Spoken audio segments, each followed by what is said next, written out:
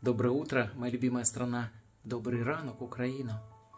Очень часто некоторые из вас спрашивают: доктор, подскажите, пожалуйста, породу, которая, на ваш взгляд, именно имеется в виду ветеринарный взгляд, является очень хорошей. Что имеется в виду?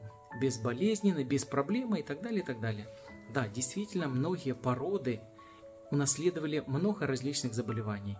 Одна порода страдает болезнью сердца, другая болезнью суставов и так далее, и так далее.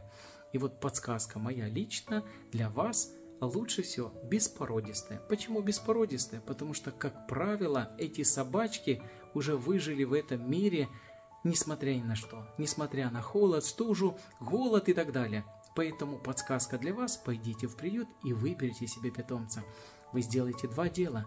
Первое дело, вы усыновите такую собачку, а второе, получите себе именно такого долгожителя, который с вами будет идти бок о бок долгие-долгие годы.